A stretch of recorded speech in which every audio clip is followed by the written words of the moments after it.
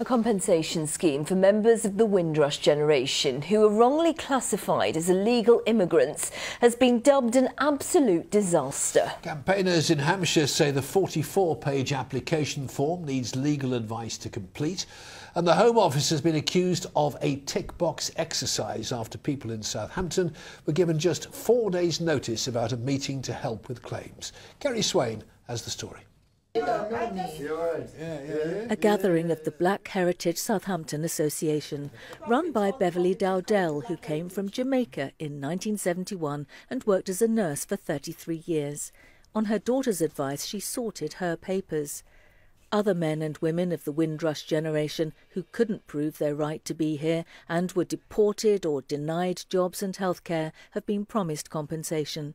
But there's growing criticism about the Home Office scheme, a complex 44-page application form, a vital meeting on how to claim taking place tomorrow, but this group given only 4 days' notice. It seems to me it's a tick-in-the-box exercise. They obviously need to say we've spoken to the community and they know what they have to do, and if they don't come forward, it's all their fault. How much danger is there that people who deserve compensation are just not going to get it? I would say 100%.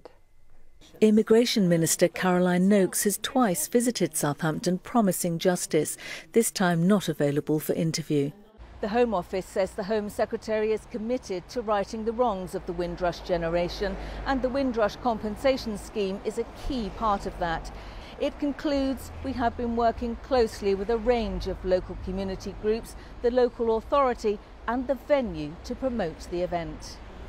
But Southampton City Council told Meridian it isn't involved in Friday's meeting.